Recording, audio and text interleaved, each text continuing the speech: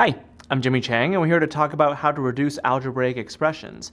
Now, there's actually a couple of ways to reduce algebraic expressions, but more often than not, you're going to see them when it comes to reducing in fraction form, especially when you have the algebraic expressions as a numerator and a denominator. So here's one illustration, and then we'll get to another one. For example, if you have something like 3a to the fifth, b to the fourth, over 6a squared, b to the ninth, hypothetically, you can reduce algebraic expressions by simply reducing the numbers and the exponents, provided that they're the same base. So for example, if you have the 3 and the 6, you know 3 and 6 reduces by 3. There's a 1 left over, there's a 2 left over. With a to the fifth and a squared, because the bases match, you can reduce by 2 of them, so there'd be a to the third, and the a's are completely gone. And then with the b to the fourth and b to the ninth, because 9 is more than 4, it's actually got 5 more.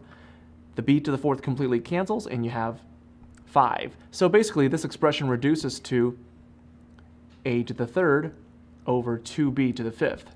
Now, you may also, depending on the situation, reduce by factoring. So for example, if you had x plus 5 over 3x plus 15, for example, now because the terms are separated by addition, you really can't do that. They have to be separated by multiplication or division for you to be able to reduce. So now this x plus 5, there's really nothing that can be reduced here, so they both have a 1 in common.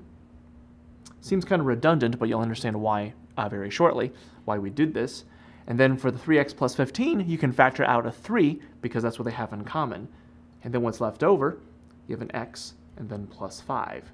Now notice, the difference between this and this is that they're separated, the operation that separates the terms is actually multiplication, not straight addition here. So what happens is they have 1 times x plus 5 and 3 times x plus 5. The x plus 5s are gone, so you're left with 1/3. And this expression is now reducible. So I'm Jimmy Chang, and there's a couple of examples on how to reduce algebraic expressions.